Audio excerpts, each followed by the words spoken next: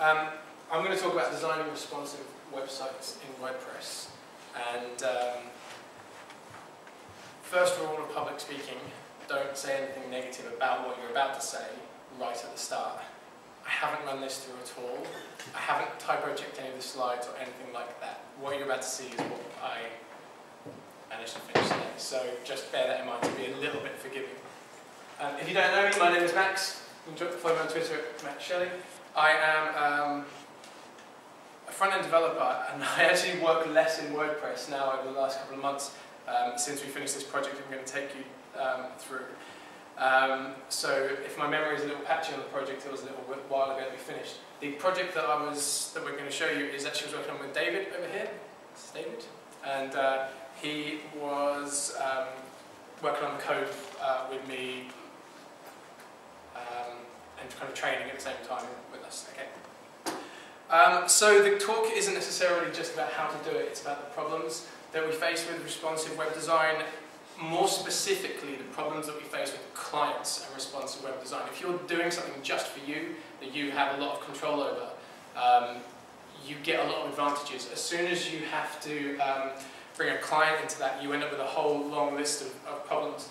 This is just the initial list. I just thought for 2 seconds about some of the problems that we had working with WordPress and responsive layouts. Some of these aren't specific to responsive designs, but they are just things that I don't like about WordPress particularly. Just made a list. Always handy to have one on hand. We actually have a good solution to most of these. I'm going to focus on the responsive ones more than anything else. This is the client that we're looking at, the lovely Liz Lake Associates. They are a landscape architecture company. They design the bits in between buildings. That's my understanding of what they do and how that space feels and works, and what goes in it, what doesn't go in it, maybe plants, street furniture, anything like that. And they do a massive array of work. More specifically, this guy is Alan. Alan's awesome. He was our client contact on this, and he let us do a quick talk and take us through the build. I'll talk a little bit more about the client and Alan buying into the project a little bit later on. My Year 9 science teacher told me that anything you do should put the conclusion at the beginning, so that if you choose to zone out later on, then you already know what the conclusion is of this talk. WordPress is not a great content management system for responsive layouts out of the box. How many of you have ever used WordPress as a content management system for a client? So most people here, but more than half of us. It's not a great content management system out of the box anyway. Once you start putting responsive layouts on top of it, has anyone found any issues with responsive layouts and working with clients? One person over there. And lots of people over here. I'm about to find out. You're about to find out. It's a world of joy. I think there's personally actually room for a new tool there, but I don't have time to write it, so good luck to those that do. This is actually true for most projects, but responsive projects especially. If you don't get them to understand what it is that you're trying to build, why it's a better, hopefully a better solution for them if it's appropriate. If they don't understand the hurdles that you're about to place in front of them up front, you're just going to be in their way all the time and not actually trying to explain why it's a problem, how you can solve it, and how you can work together. We actually tried to solve that by using their own data to get them a little interested in this. Most clients don't look at their own analytics a lot, so when you can tell them some information about their audience, how the website that you're about to build is going to be more useful for them, they get way more interested, especially if you can tell them that it's going to make more money. Love that. If you're working on responsive layouts, usually the rising mobile traffic for their site specifically, and for this client, the idea of we're going to talk about images a lot, but the way that they can present their images, their photography, what they do, present that the best on any given screen. That was what sold it to them. If my work can look the best on any given screen, that's what I want it to do. I don't want to have to make any compromises. Rest conclusions are content remains, this is just a personal one, the hardest thing.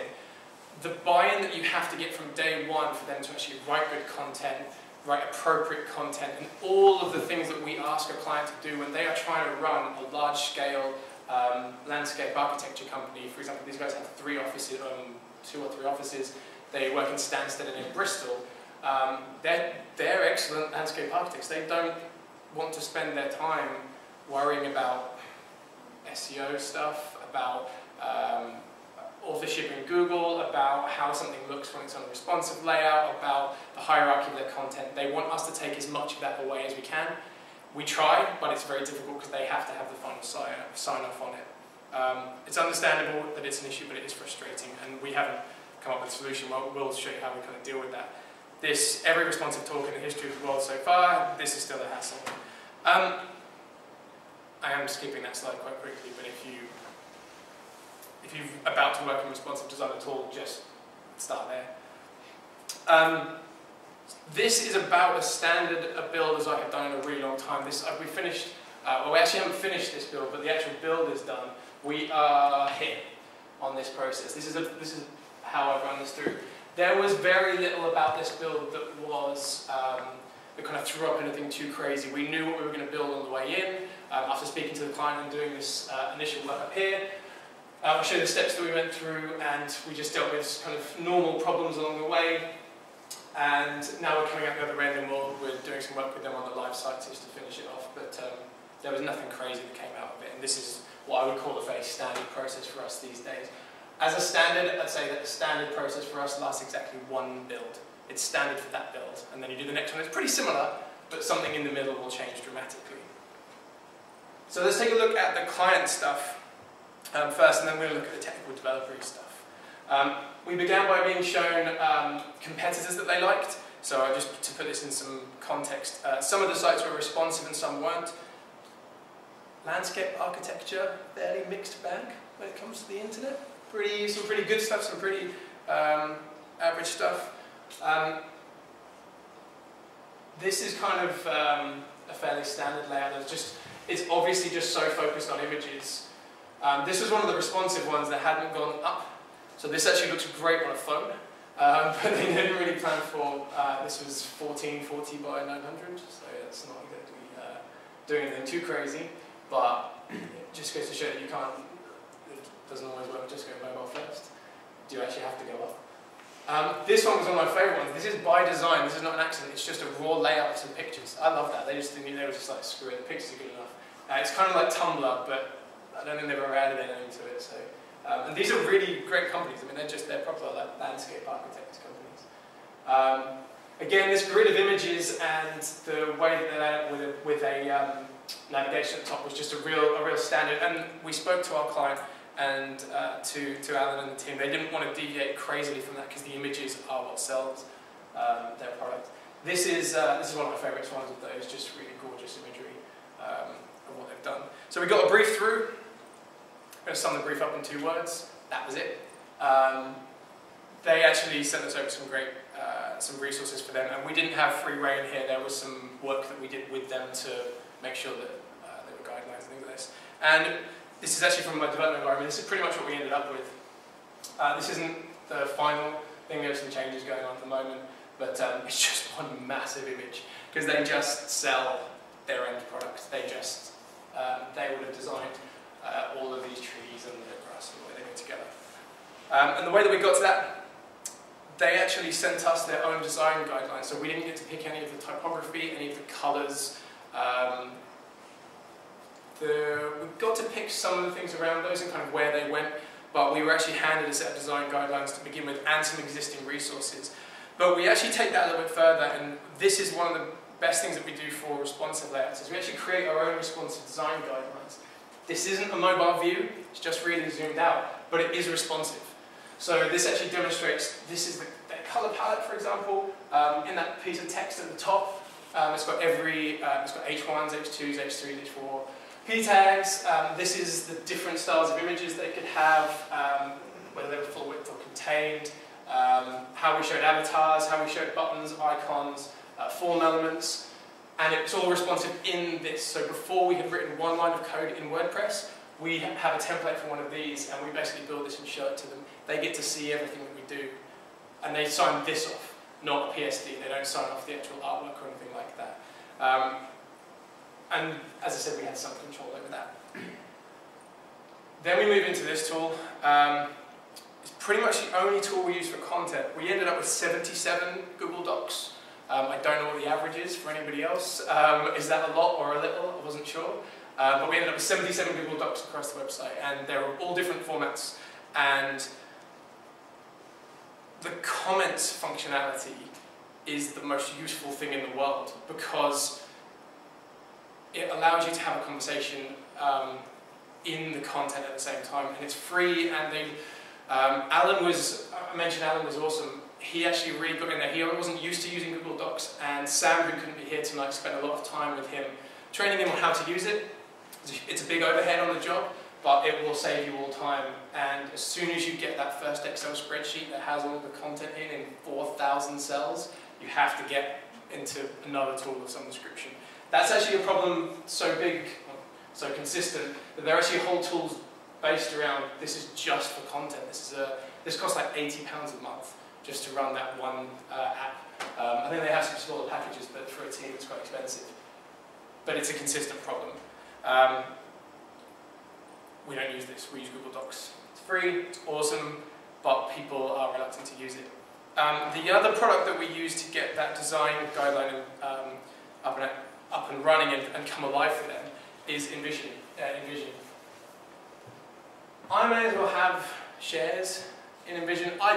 This is like my favourite thing in the whole world. Has anyone ever used this? 2, 3 people. Has anyone used it because I said how awesome it was? Yes. The rest of you should use this because of how awesome it is. It basically lets you create interactive mock-ups. There are loads of tools out there that do that. However, this one, I use the free package and still get so many uses out of it. It's just, it's also really cheap. I think it's like $18 a month, just about £12 or something like that. And they let you do some really cool stuff and basically build responsive, interactive wireframes or PSDs, or however high fidelity you want to go with your images. You can basically make them interactive without having to write a line of code. They now do animations for mobile and different things like that. Incredibly useful tool, well worth checking out. And that's pretty much all we had for the client. They were incredibly kind to us and let us bore them to death about why building a responsive site was going to be useful for them. And then they were like, okay, fine, we'll go and try and do some content for it. And we worked with them on that. The developer stuff, if you can take the technical problems away, the client problems tended to be less serious. So Sam dealt with the client side of things much more than I did, and we wanted to take the technical problems away so they didn't have to worry about them. Just a personal note, I don't use off-the-shelf WordPress themes. All the code is bespoke. Everything comes from a starting point that I've written. It's not I haven't modified another theme or another template. And images is, of course, the biggest problem with the developer stuff. The client had previously been using Joomla, and already after the first few days of having access to the WordPress backend, they preferred it, they liked how lightweight it was. But we don't give people access to the WordPress backend initially, and we're going to show you how we take that away in just a moment. But the initial feedback was, we liked how WordPress feels, and like I said, I think there's room for another tool that they would probably prefer more, but it doesn't exist yet. So it's some technical implementation stuff. We use Less. Does anyone here not use Less or Sass? Does anyone just do like normal CSS? I didn't know you were going to be the only person to put your hand up at that point. That was it. So for everyone who uses Less and Sass, this will probably be overkill, but as you saw from the design guideline, they have a massive color palette. Their technique is to associate a color with each discipline that they work in. That worked fine when they only had a few disciplines to begin with. They're now a massive company and have like 19 different things that they do, and as such they deal with infrastructure projects, different gardens, retail, leisure, public, and Less let us use variables for that and do some really cool stuff in CSS, and it made changing these a lot easier. They actually did change a couple because of the way they appeared online, so even though we had some design guidelines, they were pretty flexible with them, and David wrote this code up rather than me, so he had to deal with keeping them all maintained and it being the right colour, so well done. Less let us keep our viewports fairly flexible. We're actually going to see a tool that we use for responsive builds. I know that Anders specifically hates having fixed defined viewports before you start. I'm not a huge fan of it myself, but with a client project you have to pick your battles, and we didn't have, we weren't going to be bespoking everything, and we'll come on to how we kind of built a tool for that. So we actually define these as less variables, and we use these through the system. These actually come from, they're basically iOS devices, for want of a better word. So this is Kindle, Alexa 7 and up, iPad, and just they're really generic ones. Not a great solution, but less helped us. Less's best value for me was the mix-ins. So for example, we had a problem with wanting to show all the brand colours as a semi-transparent overlay with white text. So we only had the value as a hex originally, but suddenly using Less you can get an RGBA value from a hex value, and then you can pass in an opacity on the fly, and suddenly with one mix-in you can control how things are appearing, which is really, really handy if you're not doing anything like that. I actually don't use Less anymore. That's the last piece of Less I wrote. I use Sass. I'm doing that mainly because I'm working in Ruby these days. Less is really great if you're trying to pick which to use. I prefer that Less makes every class, you can use it as a class immediately. So if I define a CSS class, I can just call it, so if I have dot button, I can just use dot button in another class and it will just work straight away. Sass has at extend for that, at include. Sass has a way of doing that somehow, but it has an issue with doing it inside media queries. So I find Sass has some shortcomings, but it then does provide placeholders to deal with that, so just pick your favourite one. The other technical tool that we use for client stuff, I love Markdown. I really, really love it, and it has just been put into WordPress core, this version.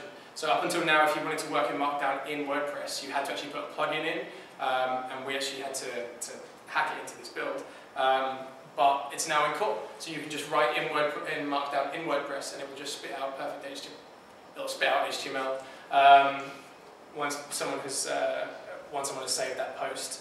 There's some great Markdown cheat sheets. If you're working with clients, the leap from responsive to Markdown, by the time you're here, the client is staring at you with glazed eyes thinking, what are you asking me to do? This is basically code.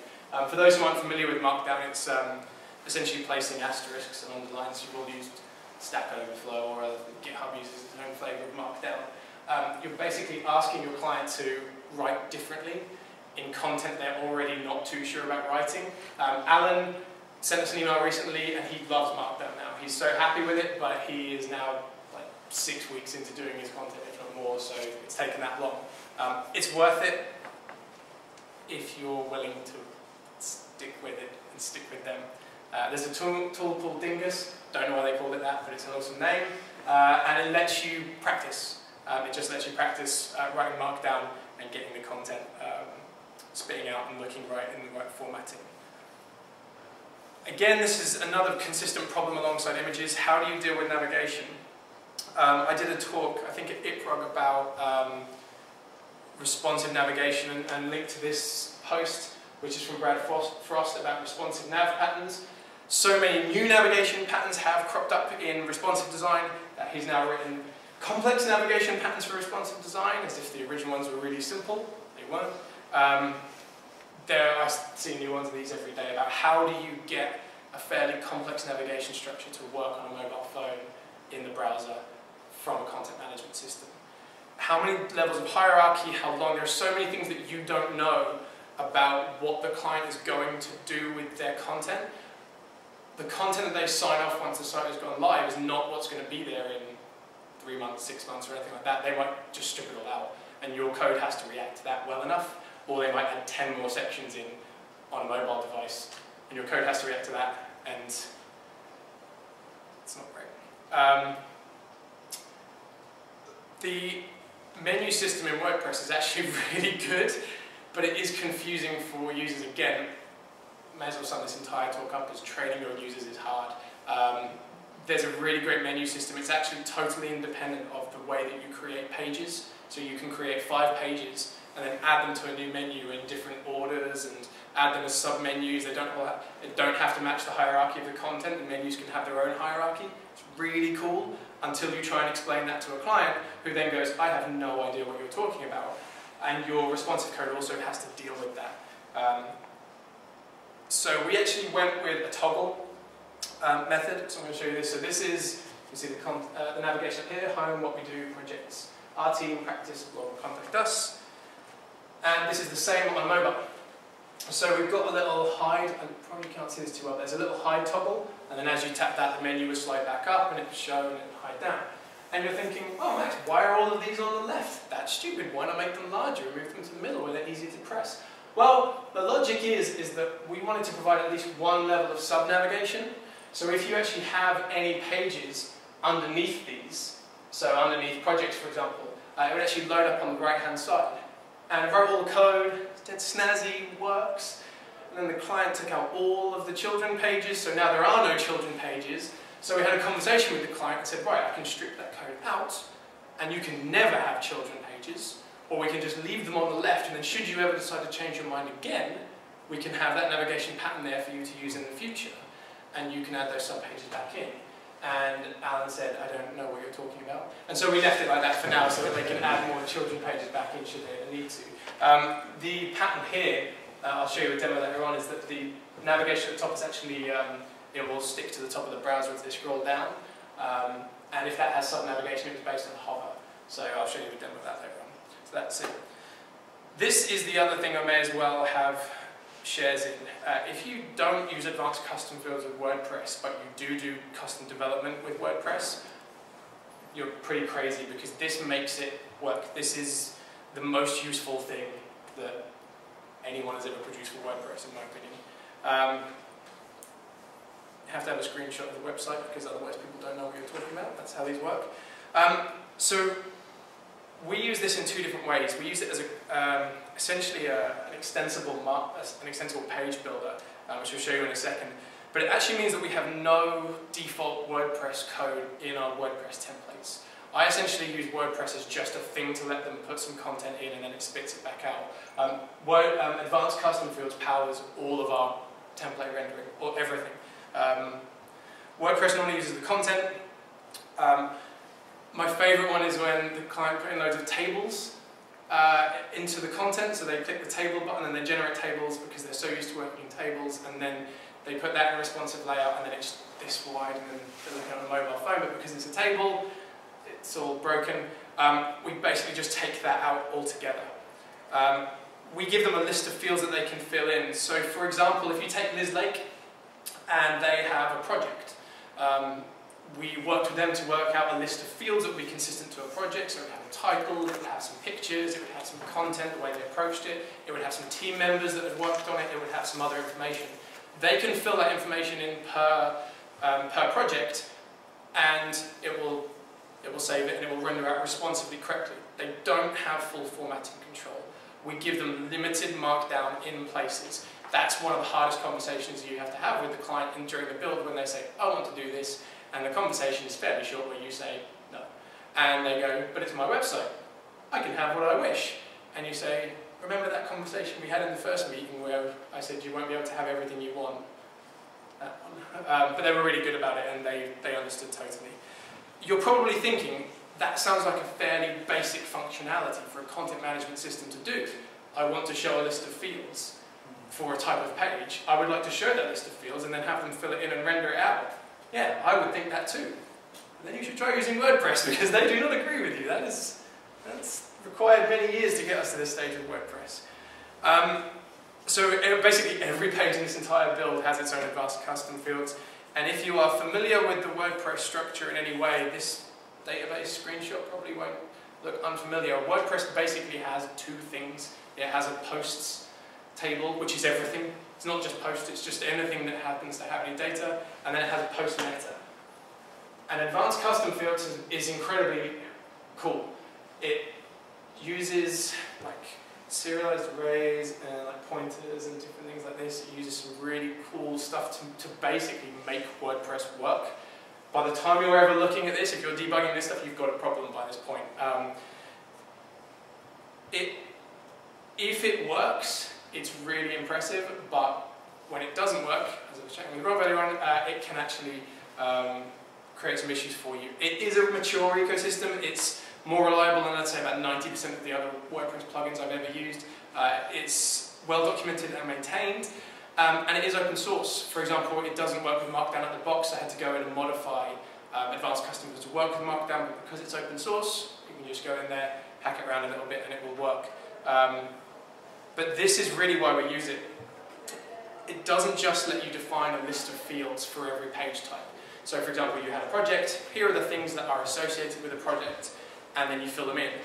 It has these extra add-ons called repeater fields and flexible fields. And they are, my note on this slide says, try and describe these, good luck. You can basically assign some layouts, and each layout can have any number of fields of any number of types. So you might decide to have, I am going to run a demo, so if this doesn't make any sense, there is a demo. You can assign, say, 3 or 4 fields that represent a paragraph, maybe 3 or 4 that represent a certain picture or a different layout that you want.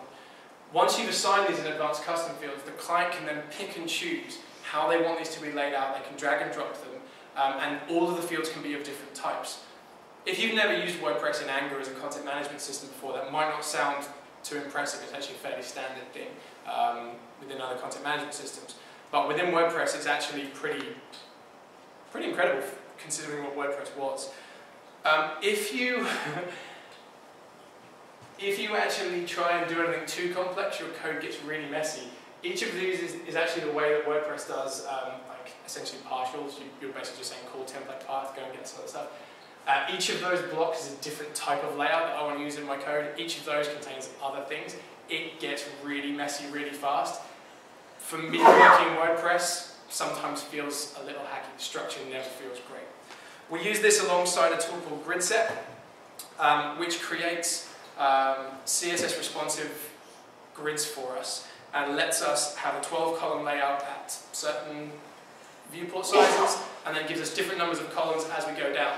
And it just lets us assign CSS classes rather than having to go in and assign all of the CSS ourselves. It basically, for example, would give us T1 to T6, would give you 6 columns on a tablet layout.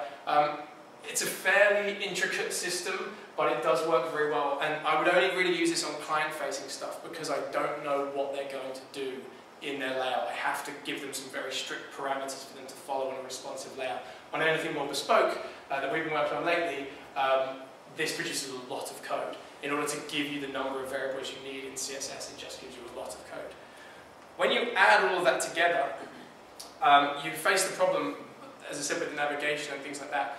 We don't know what the client's going to need in 6 months. One of the other approaches is to just do the templates that they need and not do anything else, and then charge them for more templates when they need those. I didn't think that was a really great idea, so we basically we built an extensible template builder with advanced custom fields, and I really hope that that makes sense. I'm going to run a demo, because what better way to end a talk that was prepared only earlier today than with a live demo. Okay, so the logic being that I should be able to press this and get the site up. So this is the actual, this is actually our staging area for it. And you see that the navigation across the top fixes to the top of the page. This, for example, is the semi-opaque brand colors that they have. Each of these is represented by the color of that specific that type of landscape architecture that they do. So let's see if we can actually make this happen. This is, for those who recognize it, the screen is really small, so I'm really glad that the back end of WordPress is now responsive, so it actually is functional and works. This is us adding a new page. Normal WordPress up here, normal WordPress here, and then we get to this.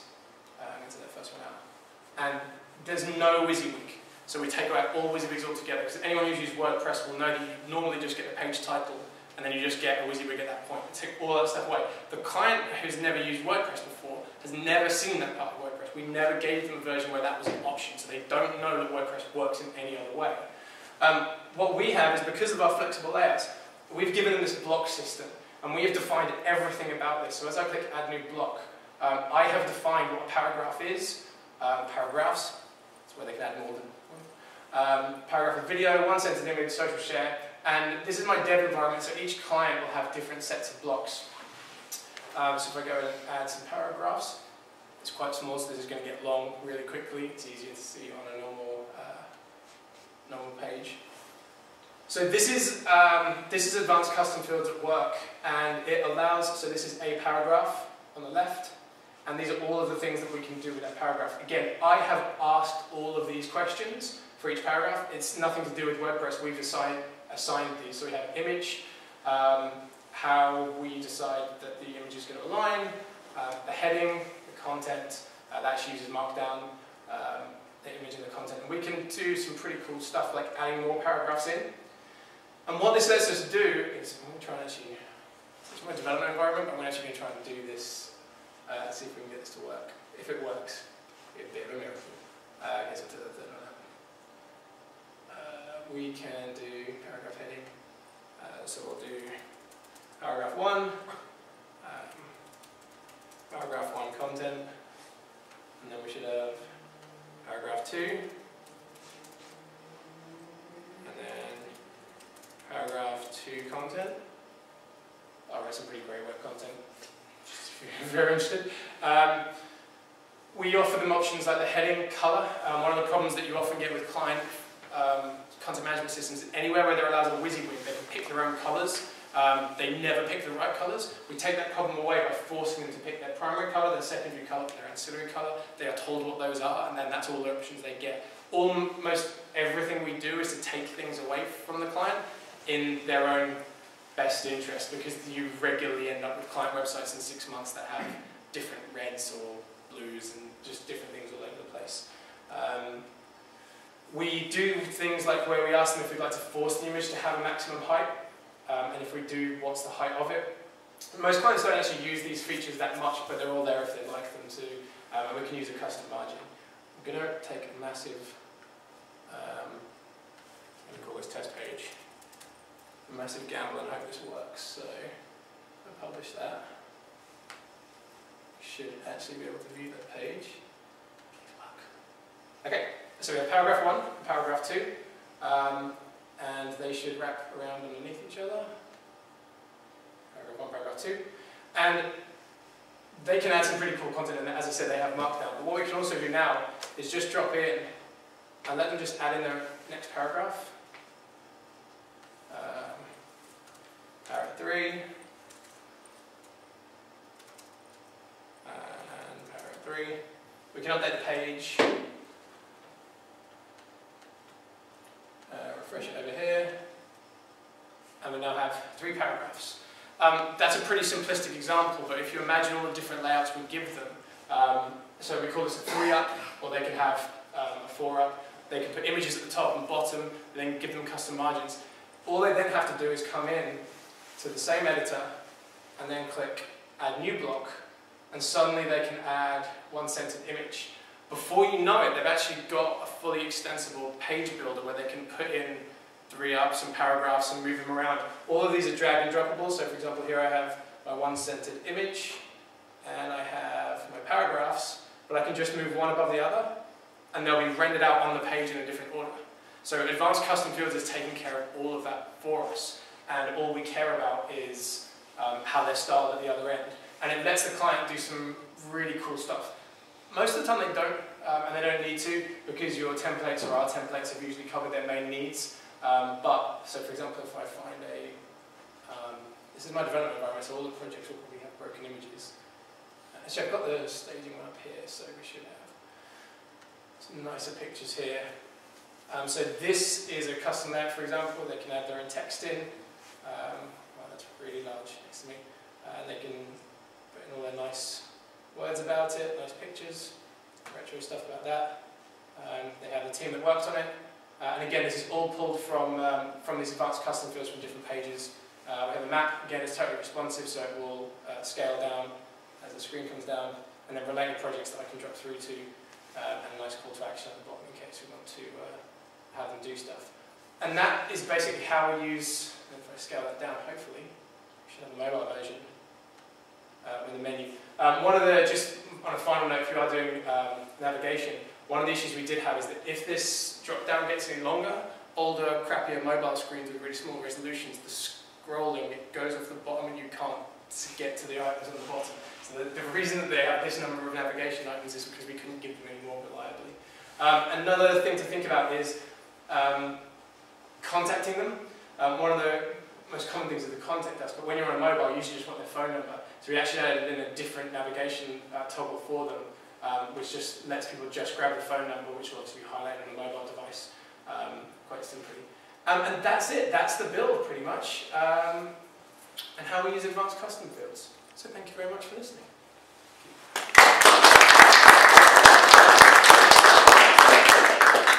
Does anybody have any questions?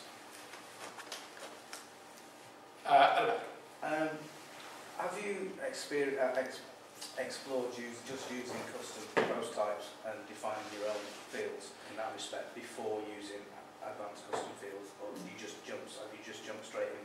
I jumped straight into advanced custom fields. The custom post types I have used on other themes, and I hadn't had good experiences with them.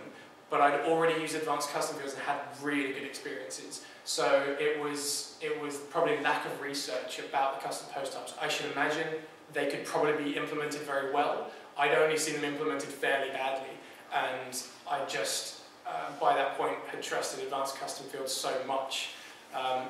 This, as I said, was built on a starting point of a code base that I'd already built and had already been running at a semi-similar scale, so I had full confidence in it before I went in. But I'm sure you could do it the other way around. Sure. Cool. You said earlier on it was going to be big images. You've got loads and loads of big images. But how did you handle it for the mobile ones? Do you serve up the same ones but just scale them, or do you make loads? Make loads. Every image that gets uploaded makes 9 separate versions. The logic being that the client is only ever going to have X number of projects, X number of blog posts. Their server hosting package is, although slow because it's from a crappy provider and not a great provider, space isn't an issue. And WordPress lets you render new images on the fly, so we actually grab different images as you go through and the re-renders. I think we do for large cover images. I can't remember where we pull, so if I go to projects, for example.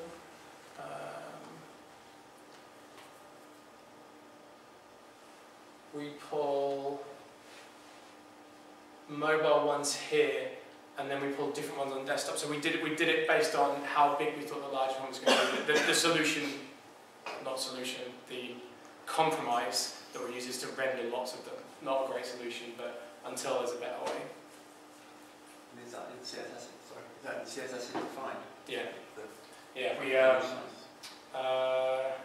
I think that's why we ended up doing it in certain places and not others, because of the amount of control we have via CSS versus what they've done. So those background images, are they? No, I think we actually use we actually control some of them as background images in CSS and some of them in the content management system, because we define advanced custom fields. When you define an image field, lets you have access to all of the ones that, because you just get back a WordPress image object, so you get an object that gives you access to all the sizes, and so we actually call the appropriate size based on our best guess of what we're rendering out. So it's a mixture of the two. Not just to clarify, not the best solution by any stretch, but we had to pick a out. How long did it take the whole process from meeting the client to delivering the site? David, how long did it take? I think I was working with you for about 2.5, 3 months. About 2.5, 3 months, yeah. About 2.5, 3 months, I would say. We're not done. As I pointed out, I'm a huge fan of pushing things. Their volume on this website of traffic visits is not huge. It's like a normal client website. They have a consistent but not massive traffic through flow. So what we've done is, once the content, they were happy with it, the site was usable, I like pushing things live, seeing how people use them and then making changes, rather than just making guesses. So the site is up and works and is functional. Google is indexing at the moment and is now reporting back through Webmaster Tools And so we'll go back, fix some bugs that have been found, one of which you found, and make some changes that the client has requested, and then give them feedback on the content they've put in. But the initial part, yeah, probably 2 months. And it wasn't, we weren't working on this full time, so it was probably maybe 2-3 days a week at that point-ish. Back to your images, Max. Retina displays, how you coping with Retina? Is that just one of the yeah, we do. sites that you're uploading? No, we basically, what I do for Retina is, I don't think we're doing anything for Retina specifically here, is I normally do take the normal one and just show it half the size in CSS. I don't think we do anything special for Retina here at all. They're so massive originally. So for example, on the home page that's live, the page size is pretty good. We kept it down to like, I think is okay, it's about 2 to 2.5 meg. But then it does a 3 massive image carousel, which I couldn't talk them out of. So they're massive. I think we put them up at like 1170, maybe higher. I work on Retina all day, and it was okay. I didn't feel too bad about it. But when the new, is it source set, the new the HTML5 stuff coming through for it, we'll use that and use it properly. But didn't go too far down the road. It's just too big. Thank you very much. Hope that was useful. Yeah. Some people are working